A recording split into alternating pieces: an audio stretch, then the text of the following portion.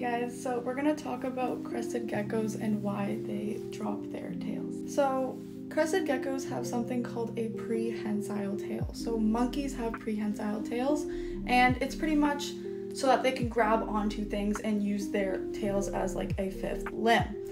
But because of that prehensile tail, they don't really have that ability to grow back their tails. So that is why they are left with these little stubby bums.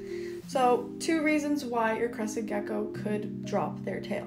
The first thing is typically when crested geckos are being bred, they will be put in with a bunch of other crested geckos and they will end up bullying each other, and then despite of fear and stress, they will end up just dropping their tail, and that is the case of Lilo here, and that is what happened with him. So the second thing is stress or fear or predator response, typically in the wild.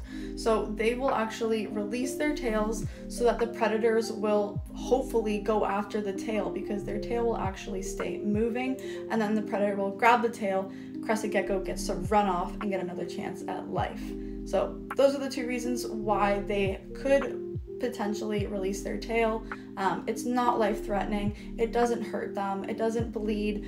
If it does happen to you and your crested gecko, I would suggest keeping an eye on it just so it doesn't get infected, but typically this is a natural thing for them, so it probably will not have much complications. So I hope you learned something really cool about crested geckos and their tails, and I hope you have a great day, and leave a comment down below if your crested gecko doesn't have a tail.